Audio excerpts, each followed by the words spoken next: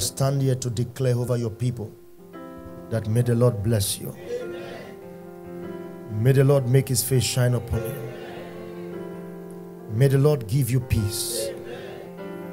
May the Lord be gracious to you. And may he preserve you from all evil. I pray that this week you will not be ashamed. You will not walk circumspectly as fools, but as wise. You will redeem the time, and the evil days will not catch up with you. I declare that this week heaven shall be opened before you, and your door of celebration shall be opened before you. In the name of Jesus, I declare that the Lord will keep you from the evil one and from unreasonable people. You will not make wrong choices. In the name of Jesus, I stand at the end of this morning and I speak over the new month. I declare, may God be your helper in the new month.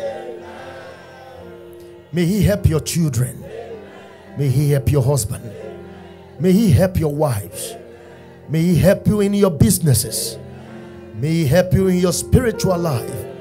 May you help him with your relationship with him. I make decrees by the mercy of God that you shall eat the good of your doing. You shall eat the fruit of your hand. You will long enjoy the fruit of your labor. You shall not labor in vain. In this new month, you will not build for another to take. Every door you knock, it will be open for you. In the name of Jesus Christ, messengers of Satan will not know your house address. In the name of Jesus, the problem you don't know about, they will not mention your name. The day of evil, you shall be absent. The day of good news, you will not be absent. I release the ministry of angels before you this new month. In the name of Jesus, I bless you. I bless you. I bless you. In Jesus' name.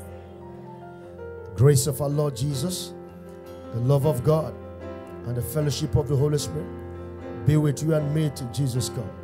Surely, God's goodness and mercy shall follow us all the days of our life, and we shall dwell in the house of the Lord till Jesus come.